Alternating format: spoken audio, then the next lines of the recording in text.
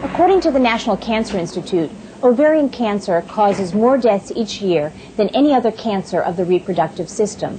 It is the deadliest of the gynecologic cancers because it can live in a woman's body for months without giving any obvious clues to its existence. It is estimated that approximately 1 out of every 70 women will develop ovarian cancer during her lifetime. Approximately 23,000 women develop ovarian cancer each year, and nearly 15,000 women will die from this disease this year alone. I'm Dr. Susan Blumenthal. Welcome to Healthy Women 2000. A wide range of health issues affect today's young woman, including choices about her diet, exercise, smoking, alcohol, and her reproductive health.